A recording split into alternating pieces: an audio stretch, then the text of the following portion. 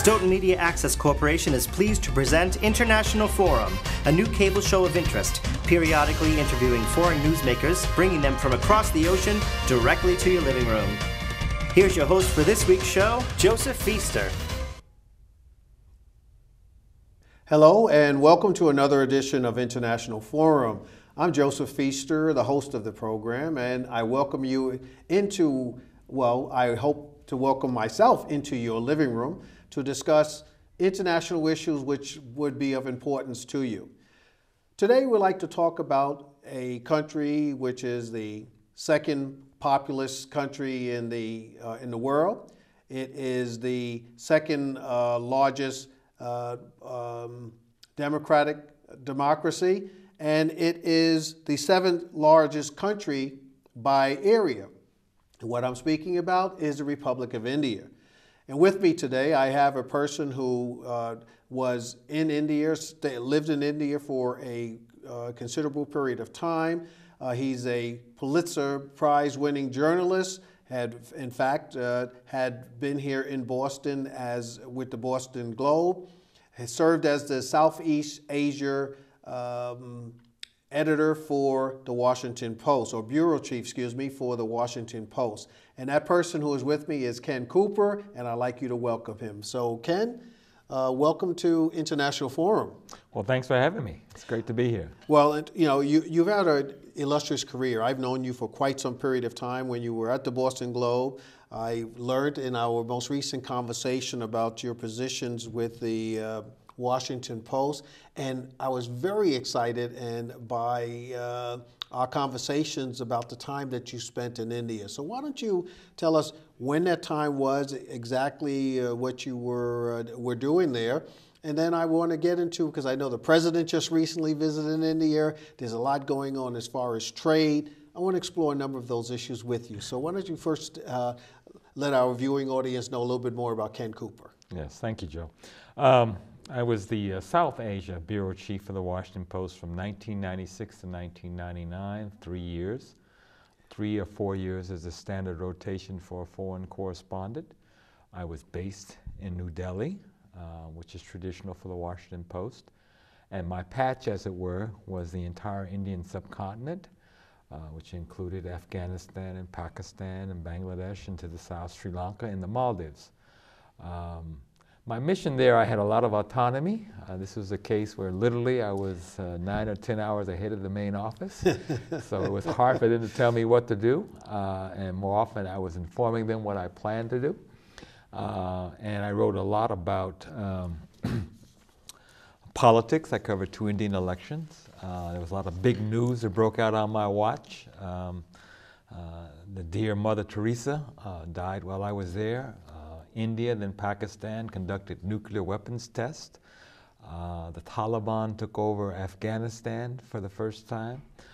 Benazir Bhutto, who was educated partly here in this area at Harvard, was deposed as Pakistan's prime minister.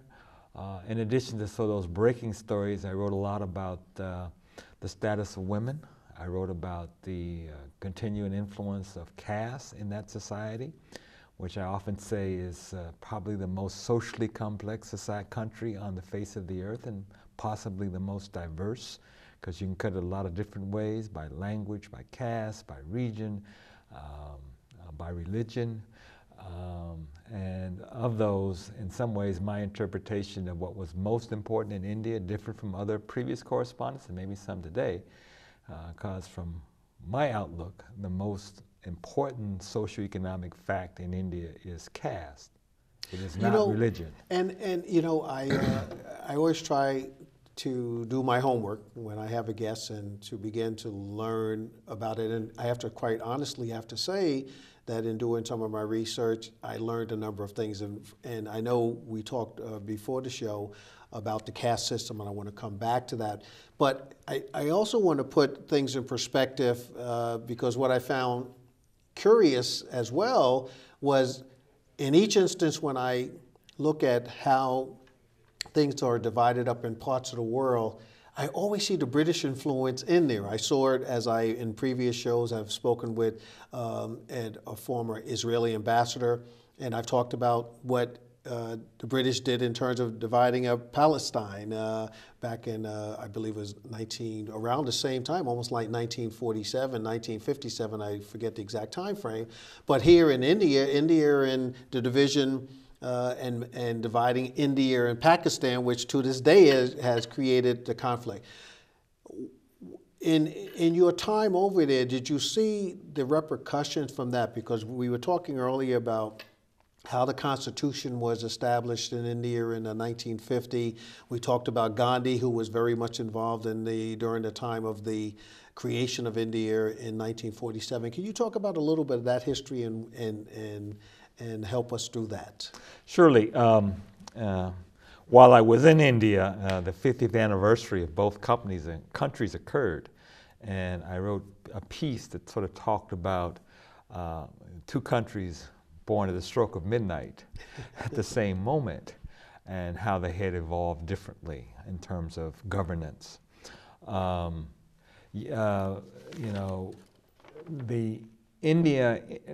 British colonial India was broader than the India of today. It included Pakistan, it included Myanmar/Burma. Going further back, it included a piece of what is now Afghanistan. And so the independence movement in India, which Jawaharlal Nehru and Mohandas Gandhi led, the Indian National Congress was the name of the principal movement, and it very much was a Congress. It was a coalition of people who didn't necessarily share the same ideologies or the same religions. The man who became the founder of Pakistan, Muhammad Ali Jinnah, started out in the Indian National Congress.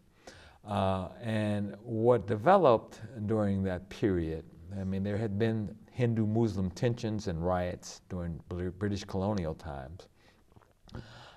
There became a movement among Muslims that started relatively late in the independence push to have a separate Muslim state that would serve as a haven from Hindu predations upon Muslims. Mm-hmm. This was first enunciated maybe 10 or 15 years before independence happened, whereas the idea of an India, a multi-religious India, had gone back closer to the early 1900s and was very well articulated and thought out. So after World War II, when the British Empire was spent, not just in India, but around the world from having, staved off the Nazis and the Japanese during World War II, negotiations started on independence for India and the notion of a two-state solution, where we heard that before. Yes. With a separate Pakistan. Yes. And there was a British, I think he was a cartographer, but he had some scientific background, who drew a line, the Durand Line, that served— Sounds so much like Israel. Yeah, that served as the separation between majority Muslim areas of British colonial India and predominantly Hindu areas of British colonial India. There were two problems right away. Is that one area was to the west of India, which is what we now think of Pakistan, and one predominantly Muslim area was to the east of India, which is today, originally was East Pakistan, but now it's today Bangladesh. And you had in between more than 1,000 miles of Indian territory. And then it got even trickier when there was a state, a princely state that was controlled by a Muslim in the center of India in a city called Hyderabad in south central India. And he wanted to go with Pakistan. And Nehru wasn't having a Muslim majority polity in the middle of his country. And yes. The Nizam of Hyderabad was rich. All right, so Nehru's troops quashed that idea. And then the second big problem, which is with us today, is the state of Kashmir, which is a lovely Himalayan territory, I should say, to the north of Pakistan. And to the south, to the east of Pakistan, sort of north of India, it's so far north it has a temperate climate. It snows in Kashmir. They have beautiful mountains.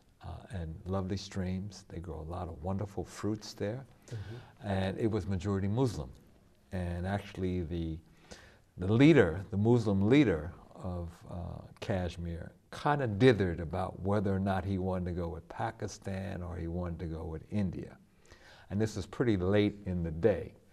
And then finally Pakistan, the newly created Pakistan, sent in some tribesmen, armed tribesmen, basically to capture Kashmir. And the leader, the Muslim leader of Kashmir, put in a call to Nehru and basically said, "Send troops, give me some help." And that's how he made his decision. Right. And that was the first war between India, several wars between India and Pakistan, most of them having to do with this disputed territory of Kashmir, which is divided now between Pakistan and India in terms of who controls what part. And it's not an international border between those two parts. It's what's called a line of control. That history is one which I would think that I've certainly, and I consider myself well read, was unaware of, and I suspect most of the viewing audience is. At some point in time, after this divide, if you will, created by the British, and they went through, at some point in time, India did, because it's known as the most populous democracy, they created a constitution.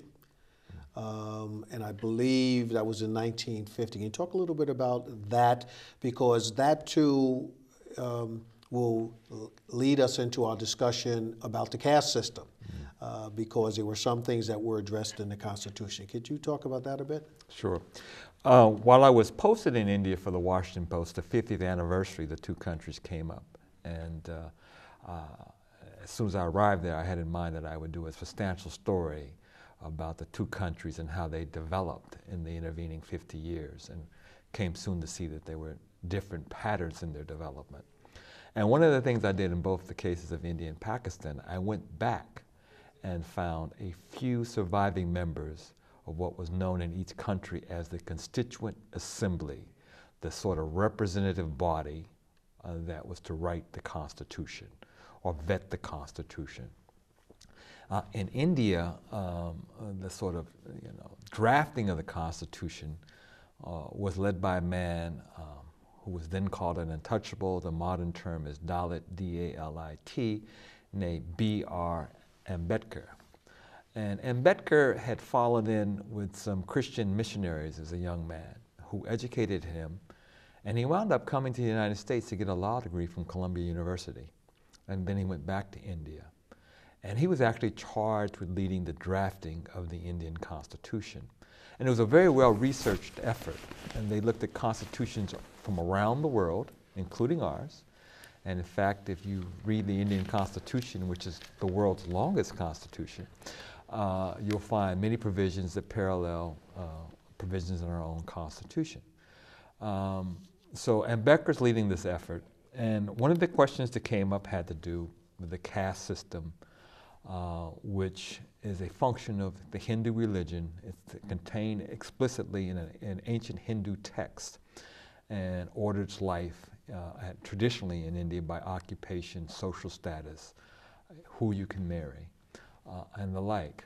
And Ambedkar, the untouchable / Dalit, his idea was to ban the caste system under the Constitution. Gandhi, although he didn't have an official position in the Constitution writing, he's sort of like the symbolic and in some ways leader of the independence movement. And Gandhi had a different idea. His idea was what we should ban is discrimination based on caste. And ultimately, Gandhi carried the day. So the Indian Constitution bans discrimination based on caste. And in some ways, but not the caste system, in some ways you could see the practical point to Gandhi's argument. It would be like if in this country we wrote a document that said we're going to ban race. Okay. I mean, it's such a part of our history. You cannot ban the concept. And what we've tried to do, and explicitly done in our constitutional and statutory arrangements, is to ban discrimination based on race. But the other part of it too is that, Gandhi was very enlightened when it came to caste. And in his compound, his ashram, he did tasks that only heretofore untouchables would do, like cleaning bathrooms and toilets, and insisted others do. But Gandhi was attached to his own caste identity.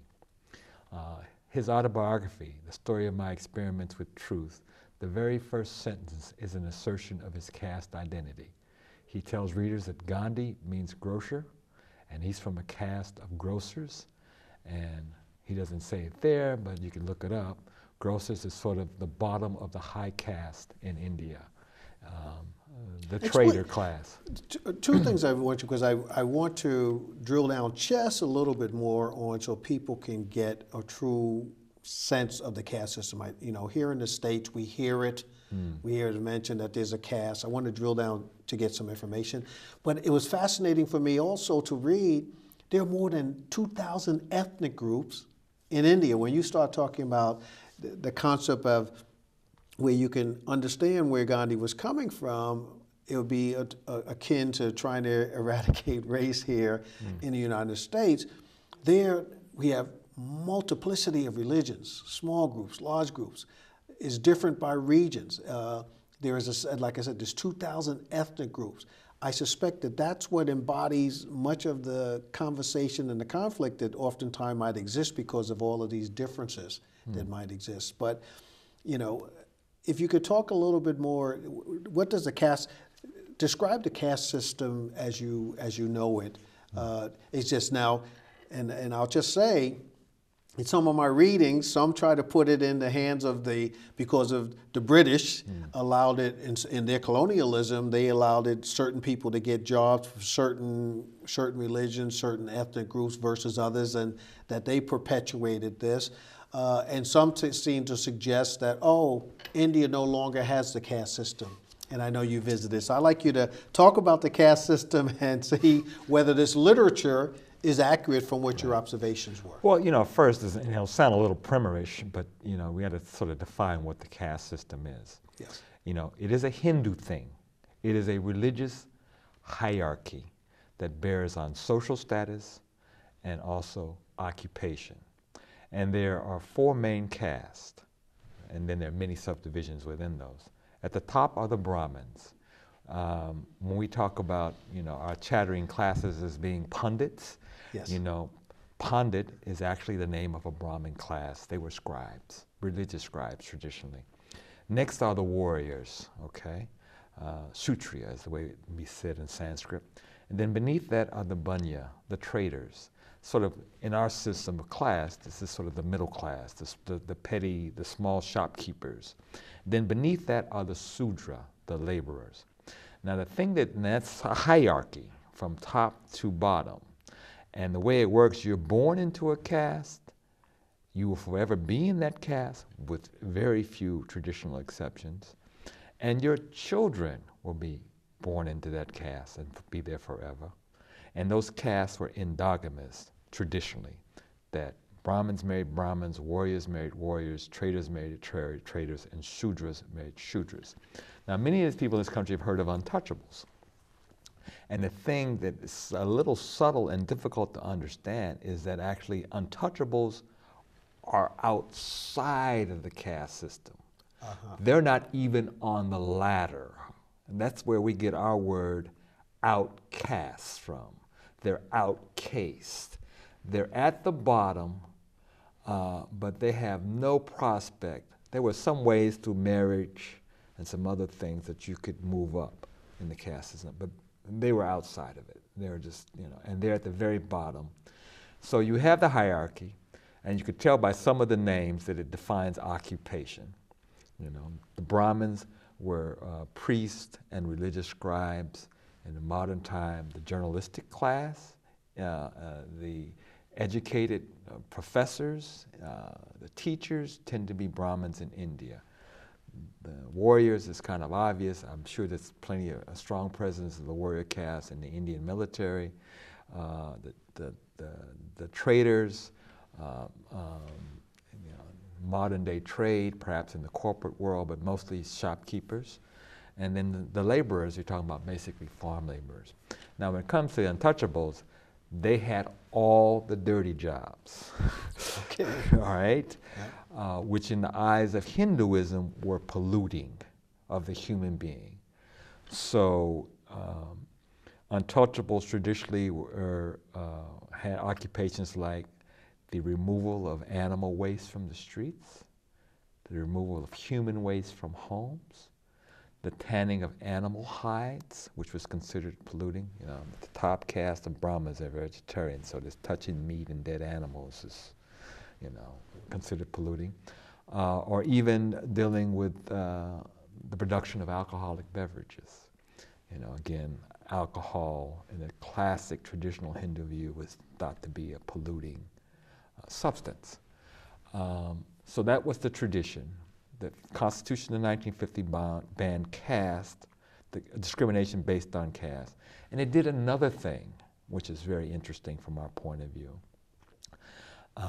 Right after it has our version of the Equal Protection Clause, there's something that says, notwithstanding the former provision, nothing shall, notwithstanding the former reservations, in our language, quotas for the lower caste in the Constitution, the scheduled caste, are authorized. Okay. So since 1950, India has had quotas, and they're like 12.34%, I mean very specific quotas, in government jobs and in university placements for the lower caste, who, by the way, make up the majority of society. The Brahmins are a minority. They're a minority that dominate most sectors of life in India in terms of governance and the corporate world, the elite, if you say so, but they're a minority of people. It's almost like our one percenters here in terms of financially that who basically, because of their wealth and status, are in control. Yeah, they're in control. Although one caution is, I mean, there's a certain strain of Brahmanism that sort of recoils at the notion of accumulating wealth. So not all Brahmins are wealthy, but they are powerful as a caste, by and large, and educated. I mean, one of the things that Brahmins are into is education, but it's also kind of an education. It's like it's our thing, it's for us. It's not so much about spreading education, but acquiring knowledge and education for ourselves. Interesting, because I want to just draw some parallels to here. For instance, where would those in the medical professions, such as, you know, I see quite a number as I go to hospitals in terms of doctors, male and female, and I want to talk about the female issue in a moment as well. Where would that fall in that? And then the other thing is, the U.S. is trying to open up trade in India, and with our own types of rules and beliefs that we do have, and the issues of definitely gender equality, at least professed as such. How does that really play out? And I know, again, when you start talking about colleges that are going to India and establishing it there, how does all of this fit in for what you observed while you were over there, Ken? I mean, it's... Well, you know, one of the things when it comes to, you know, you're right, that caste system doesn't sort of say that these are where the doctors are. But if you meet doctors of Indian descent in the United States, the safe assumption I would make is that they're Brahmins. Not all of them. I know when I lived in D.C., I met an oncologist, an Indian oncologist, who asserted the fact that he was an untouchable. But it is the Brahmins who in India have had longer access to higher education, larger ambitions for education, who've come here in some numbers to get educated. Indians are one of the most educated immigrant groups in this country, and maybe the most. I've heard different things about whether some West African groups fall into that category too. And as far as trade, I mean, actually, you know, starting with Nehru, who was the first prime minister of India, India had a sort of closed economy where, and Nehru's impulses weren't all bad. The British had denied Indians access to technology and higher level jobs. You know, the Gandhi protest about, you know, we grow the cotton and we spin the thread, and then you send it to Manchester, and you make these textiles, and you mark up the price, and you sell it to us, so we have clothes to wear. So one of Nehru's objectives was for Indians to develop their own technological capacity. So he closed the economy and created what was known as the license Raj. Here, some of our politicians complain about government picking winners and losers in the corporate business world. Well, that's exactly what India did. There were only so many companies that were authorized to make certain things. And decades later, the upshot was that India had a broad industrial base, but because it had been protected from competition, the quality of those projects were uneven. And it really wasn't until the first Persian Gulf War and the notion of globalization that India started to open up its economy to Western investment. And it did so gradually and tentatively, because there were great fears in India that if we open up our country too fast to foreign investors, that the modern day equivalent of the British East India Company will show up and say they want to trade with us, and next thing they know, they'll be ruling us. Although the one historic difference is when the British East India Company arrived in the 1600s, India was not a unified state. It was a collection of small princely states in a defined geographic area. So the caste system, to sort of tie a little knot on this, has been breaking down. These quotas have helped create a middle class from the lower caste, the Shudras, even untouchables, who are also eligible for quotas.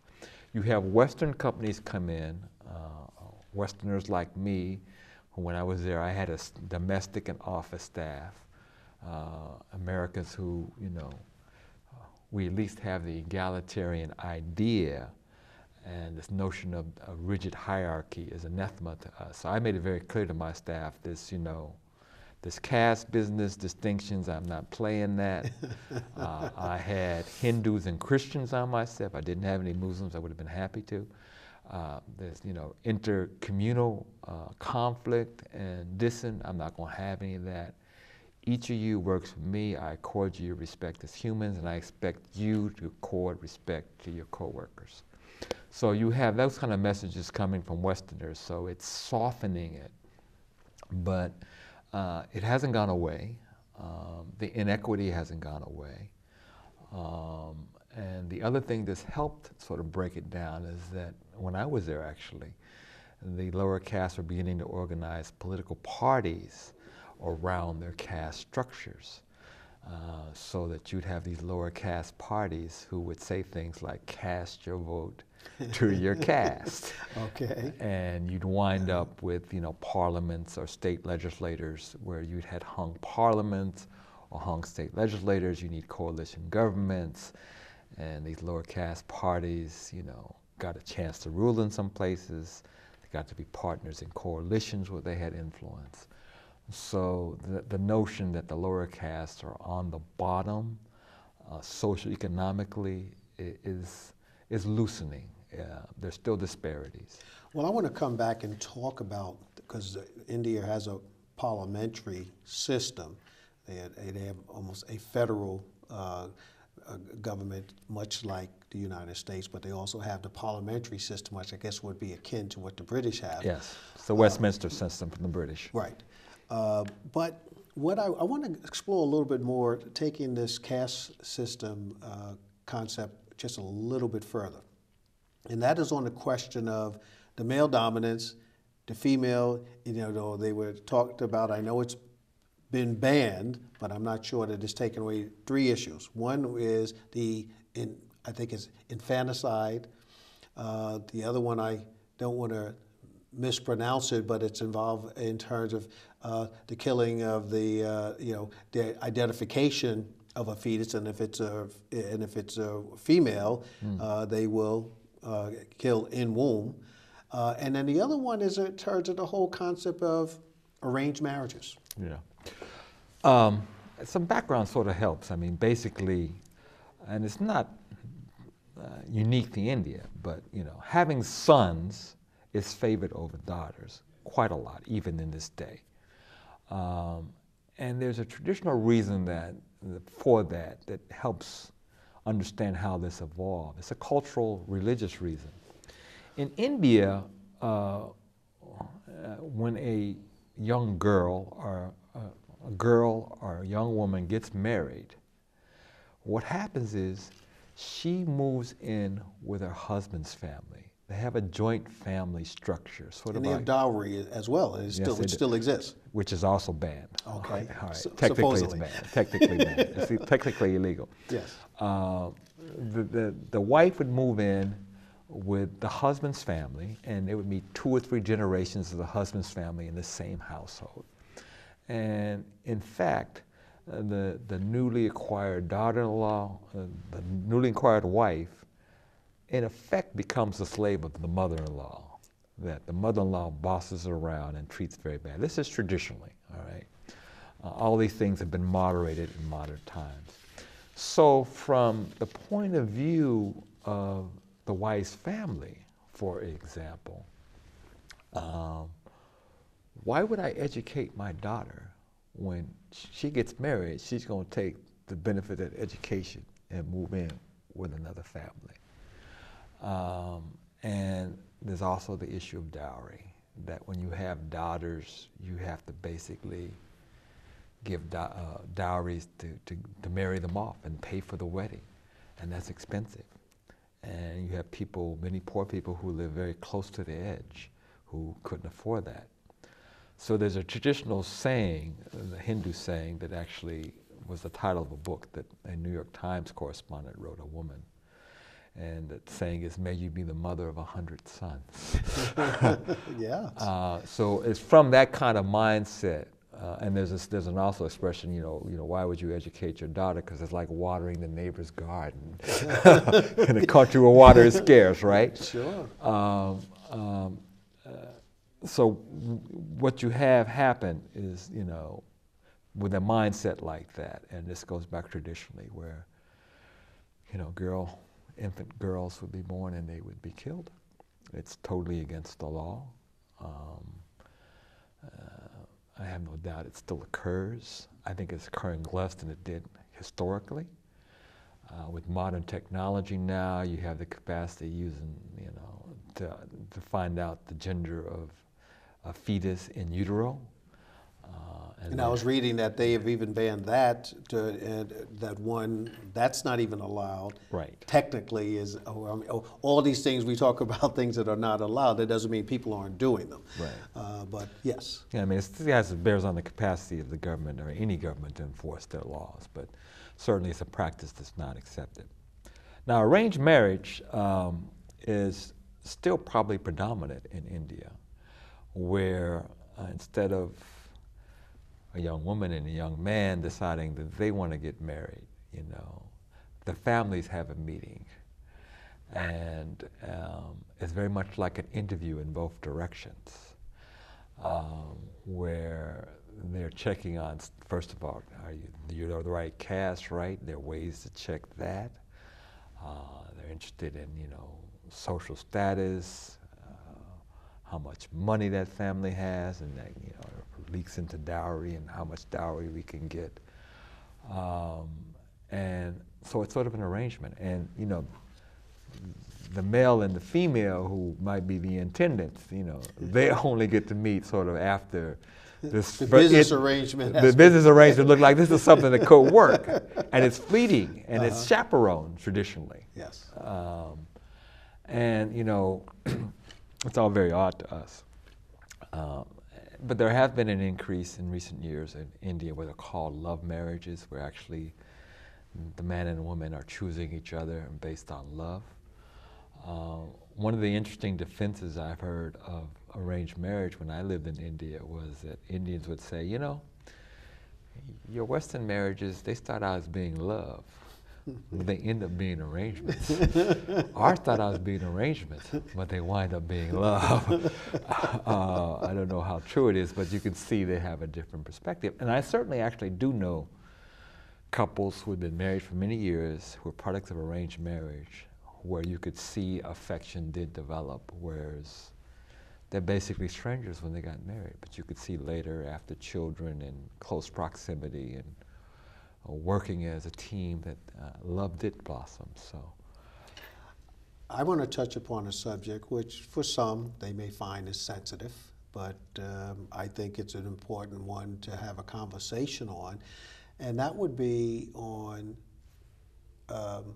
citizens of India and the relationships to the African perceptions and the reviews on African Americans. And your being an African American and having spent time in India, can you talk a little bit about that? Because my concerns are, or my observations are, that with the caste system, there are certain viewpoints. If you start talking about status and you start talking about money and you start talking about different things, my sense would be, on the most part, there would probably be some discord if there was interrelations, marriage with Indians and African Americans.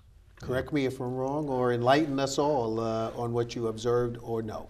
Well, I mean, one of the first things I should say, India is a very complex and large country, subcontinental side, so it's hard to generalize completely about India and be accurate.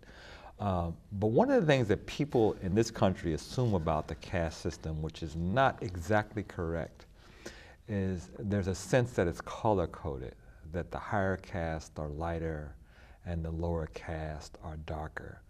There is some correlation to that, but your skin color does not determine your caste.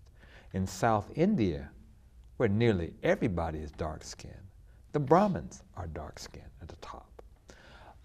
When I lived in India, the leading Dalit/untouchable politician, he was light, bright, and almost white, okay?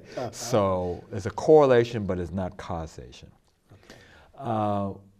And when it comes to arranged marriages, in African American terms, Indians are certainly color-struck. Families will want mates, and you will see this in ads for arranged marriages, who have a wheatish complexion, in other words, light skin. When I was in India, I had a woman who worked for me in my office as a researcher and translator.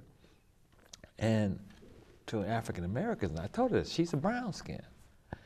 And she ended up in a love marriage, and one of her explanations was that she was too dark, so nobody would arrange a marriage with her. And in this country, we wouldn't think that she was dark. But in India, that was that perception. As far as intermarriage between African Americans and Indian Americans or Indians,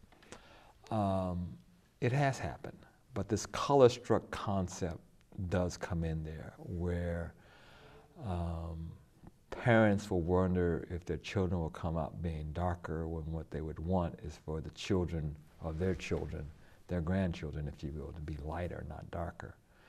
But there's a very prominent example of an African American marriage to a person of Indian descent.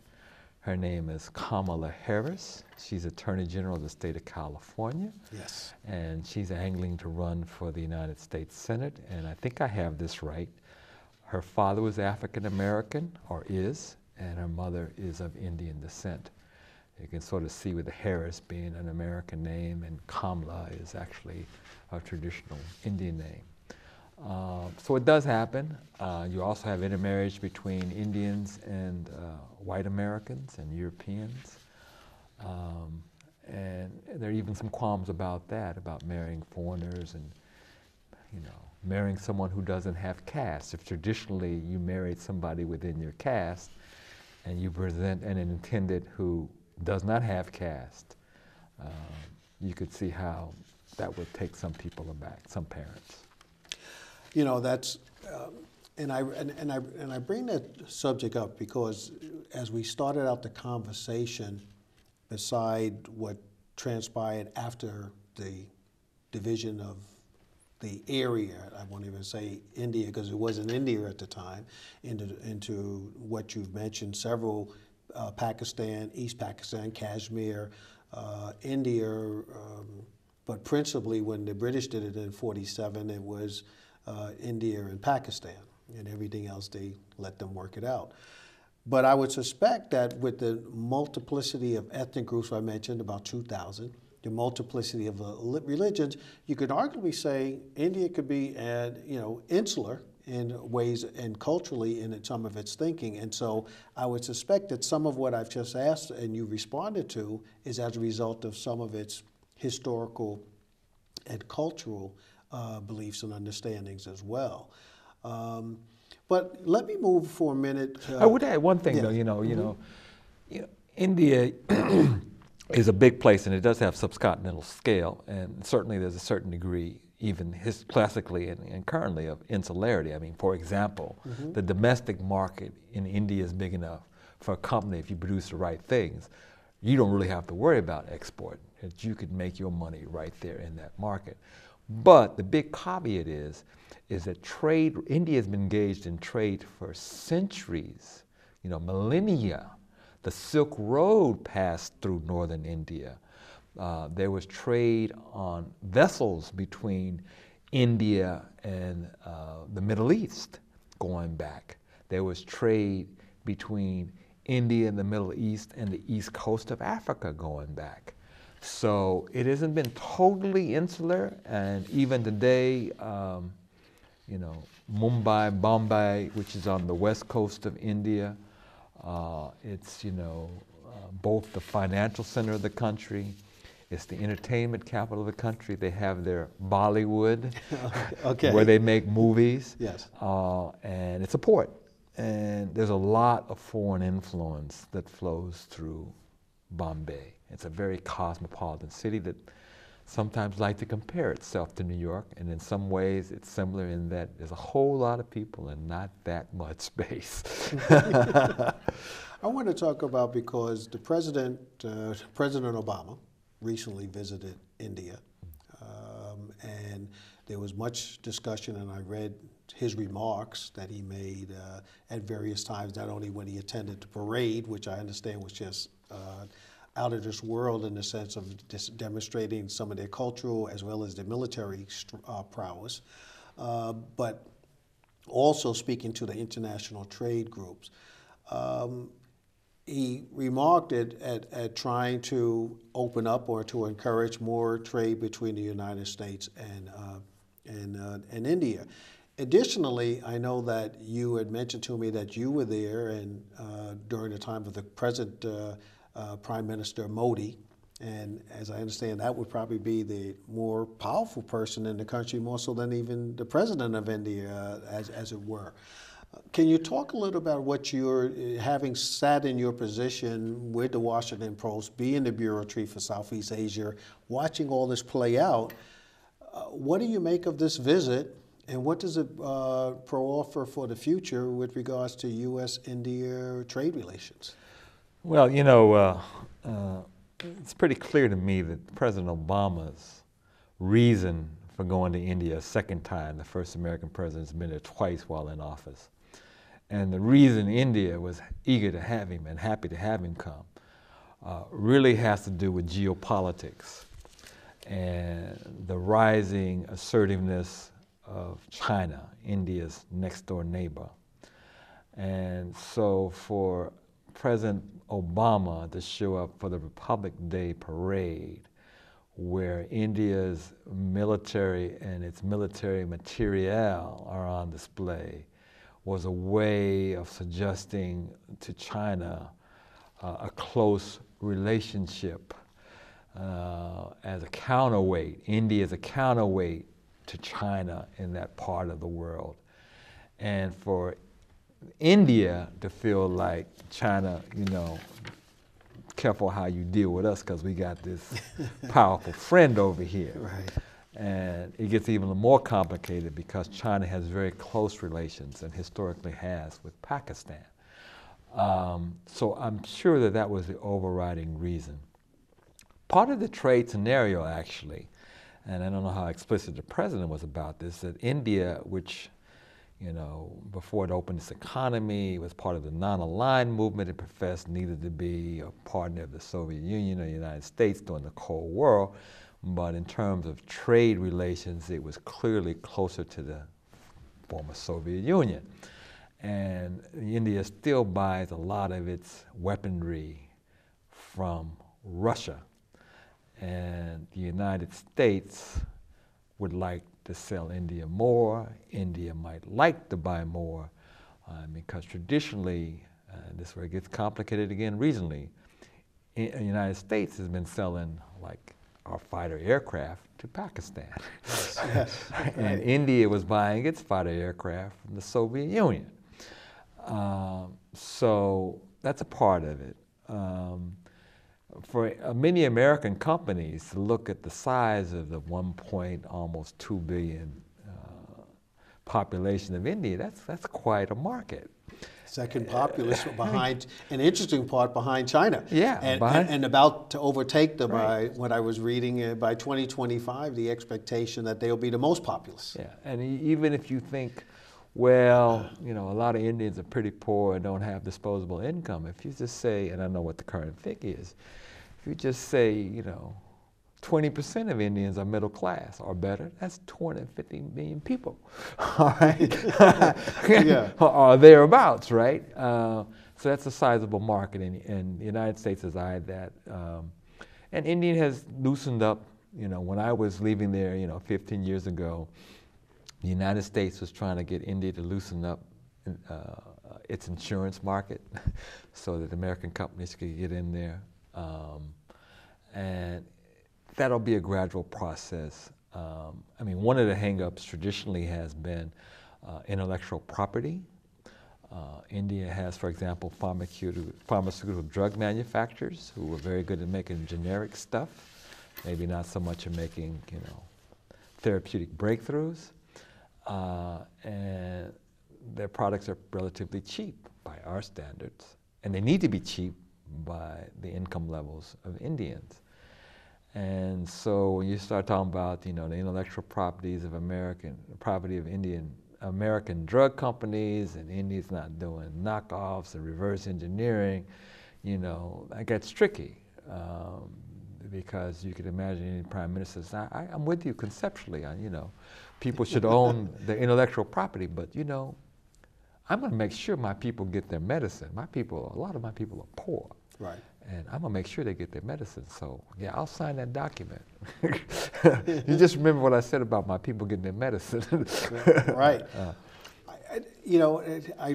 I want to take the conversation as well, because we've spent most of the time here talking about some of the historical aspects, some of the cultural aspects, some of the political aspects, and we didn't really delve into that, and maybe I will. I was digressing. I was going to go someplace else, but let me come back, because I had mentioned earlier on talking about the parliamentary system, because India is known as a federal republic, a constitutional republic. We talked about the Constitution, but they also have the bases of the British parliamentary system. Talk a little bit about that, and then secondarily, because as the time moves on here, I want to talk about the perception in Washington and in the Congress, because you've served time with the Washington Post in Washington, D.C., and the Capitol and all. You were there during Boehner's reign. During Boehner's rise. Rise, that's right. That's right. His rise, not his reign.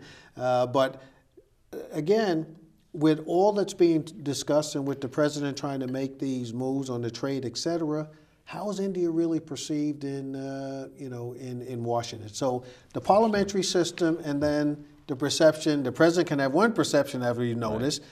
Congress could have another. Yeah, it is a Westminster system. It's like the British system. They have a bicameral, 2 houses, parliament, and the same with the state legislatures.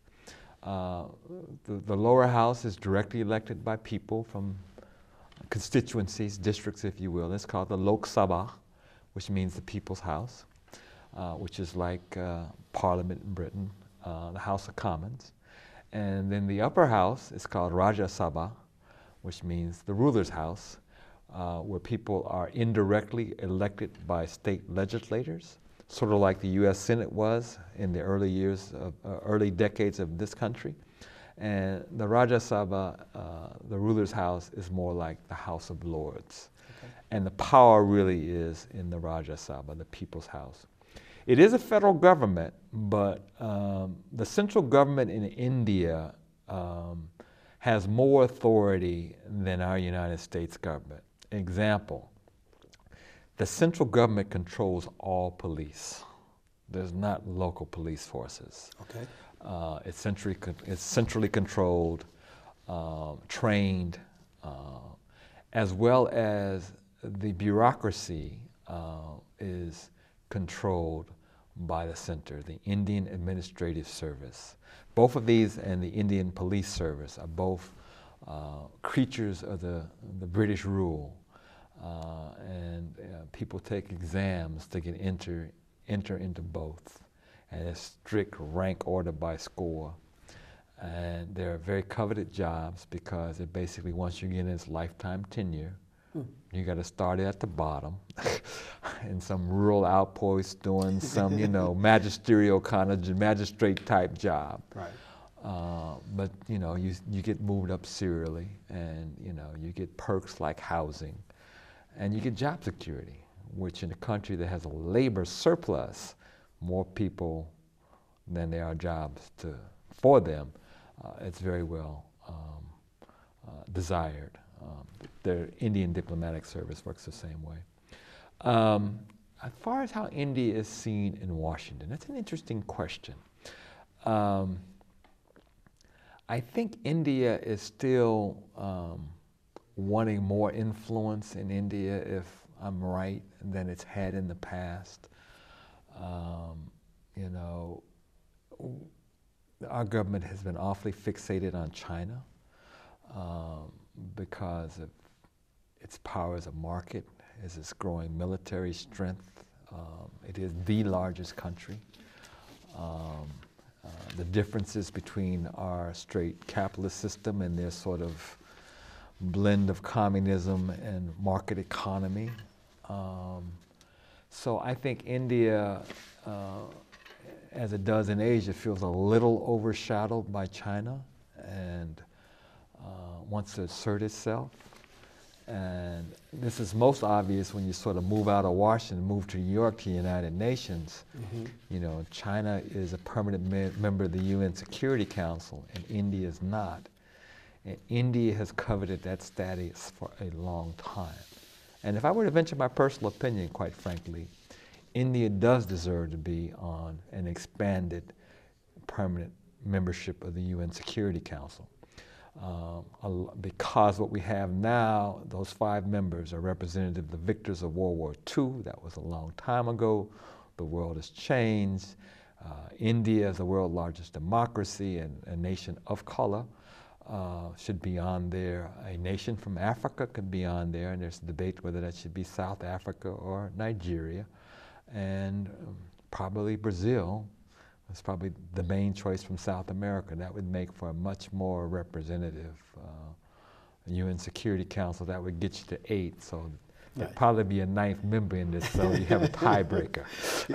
The interesting or, as I had sometimes argued, that maybe a couple of those permanent members shouldn't be on there. Should be removed. I actually have one in mind, and there's precedent for that because what is now Taiwan had the seat that the Republic of China now occupies, and Taiwan was kicked off the UN security, the permanent membership too. So, what is interesting, having been a political science major and studied, of course, in terms of the UN, we have a debate about its influence, its power, and what should happen there. But it's interesting that you were raised as you began to talk about geopolitics and the shifting centers of power. For instance, if just to stay on the UN for a moment, when we start talking about the Security Council and the European representatives that are on there, clearly, we have the euro where everything's happening in terms of Europe.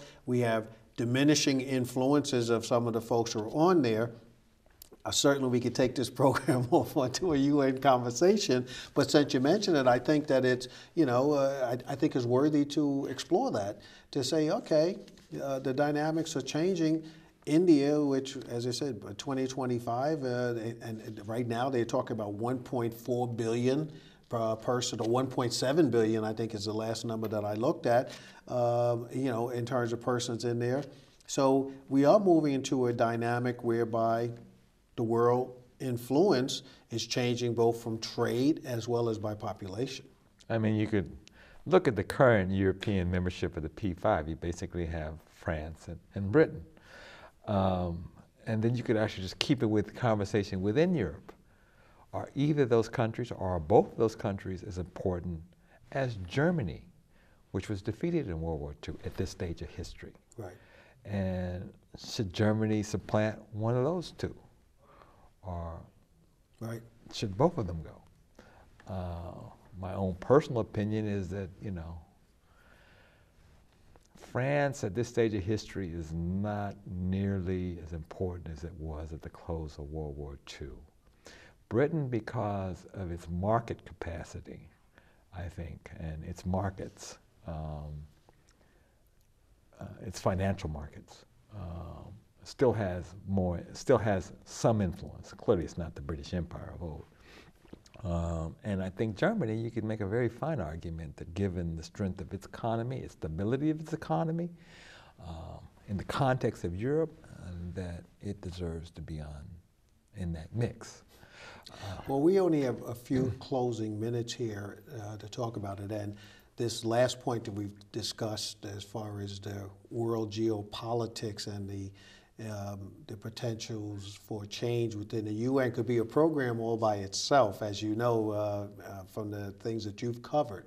I want to just leave folks one last piece, because I want to just elaborate on the Pulitzer that you won. I just want you to tell folks what it is. I mentioned it at the start of the opening of the program. Why don't we close with just telling folks what it means? Because I'm ecstatic about the fact I have a Pulitzer Prize winning journalist here with me. So we have about a minute, so you can just tell them quickly what that means. Yes. What that is.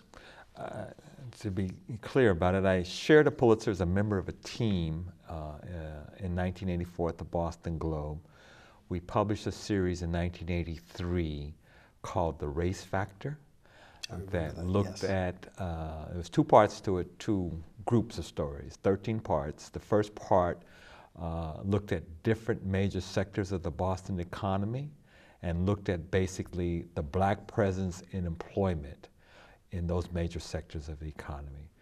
The second part of it compared Boston to 6 other cities around the country in matters of race, in narrow terms in each place. I went to Philadelphia, where I looked at mobility between ethnic neighborhoods, and I went to Miami, where I looked at economics.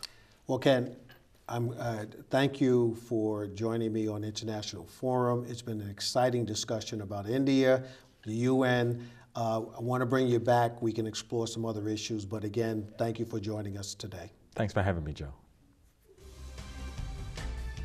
This is Roy Cohen, producer and director of the International Forum show. Thank you for watching, and we welcome your comments to our email address, international.forum@yahoo.com.